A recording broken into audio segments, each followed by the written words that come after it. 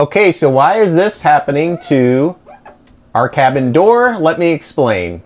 So condensation on your windows typically has to do with the dew point of the air. So I just had this outside and recorded the dew point of the outside air, which is approximately 72 degrees. So that means any surface colder than 72 degrees is going to form moisture on it.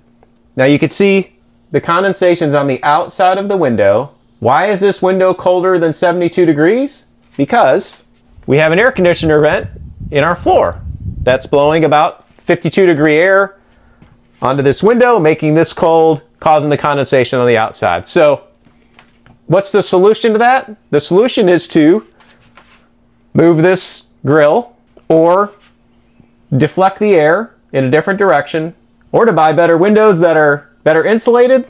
This only happens for us here in the cabin a couple times a year, so we don't care.